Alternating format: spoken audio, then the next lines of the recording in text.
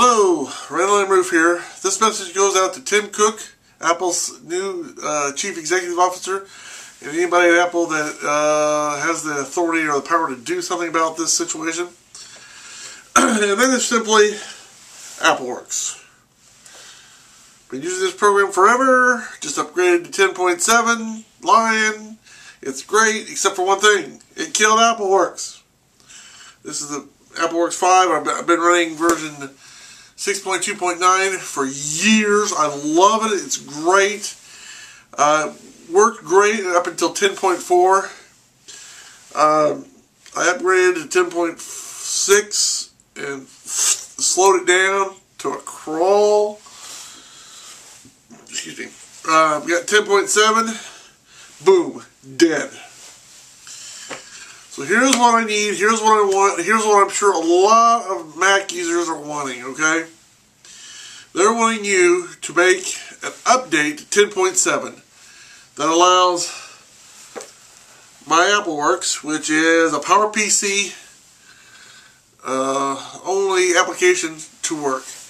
So you need to somehow fix and update Rosetta so it works and runs, and I can run all my PowerPC applications, definitely including AppleWorks 6.2.9. I love it. I mean, this is the best thing you guys ever. I mean, you guys have a lot of technology and software and hardware, but baby, this is it right here, man. I mean, this does it all, man. Painting, drawing, word processing. I mean, this came free with some of your older Macs, and it was like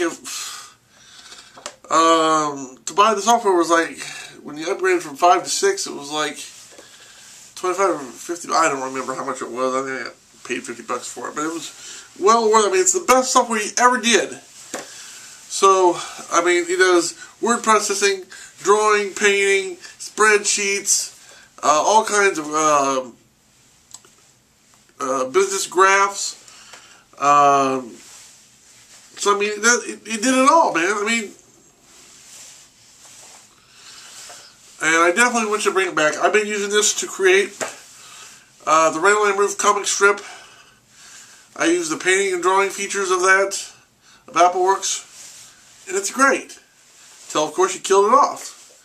So here's what I want you to see. Like I said, this is what, you have no idea how many people use this or the PowerPC application still. I mean, you write them, 10, 15 years ago, but there's people still using that stuff. I mean, there's people today still use the Apple II.